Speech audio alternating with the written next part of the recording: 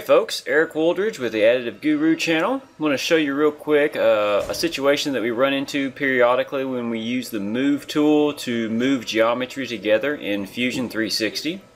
So what I have here created are a cylinder and a cube, or a cylinder rectangular object, and I'm going to use my Move tool to move the solid from its current location, and we'll slide it over and we'll place it inside the cylinder. And you can see it closely there that it's inside it.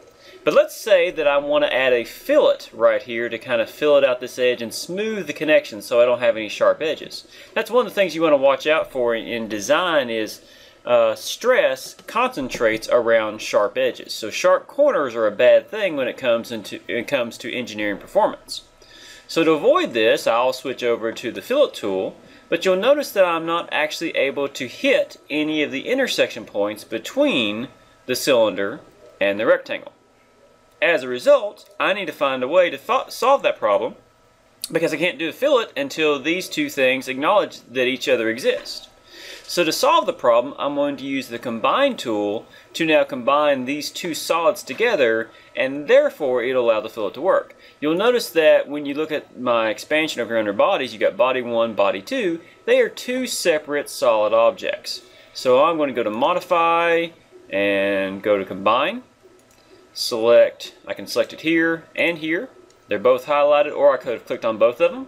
I switch it to Join, as you see over here. I could have also selected it like this. Selected one, selected the other.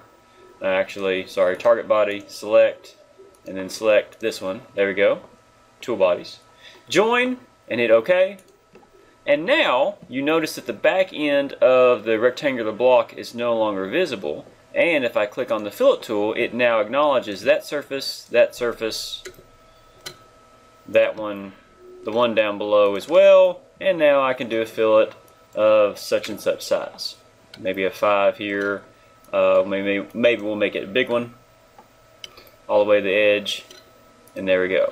This actually will allow us to reduce the concentrated stresses, sorry about that, concentrated stresses, right there on the object, and to avoid the sharp corners. So that's a little something to watch out for in design is, like, whenever you have protrusions from other objects, you don't want sharp edges because that just makes it high points of stress.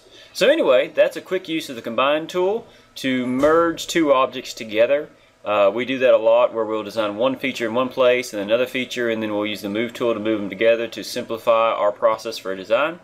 And we have to use the Combine at the end. Now, we do recommend not doing the Combine until you're at the very end of the project, so it doesn't get in the way in terms of your timeline in the middle.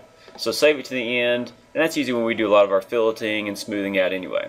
Alright, so handy little tip that we found pretty useful is the Combine tool to add those features in. Of course, this also works for chamfer once the objects are combined as well.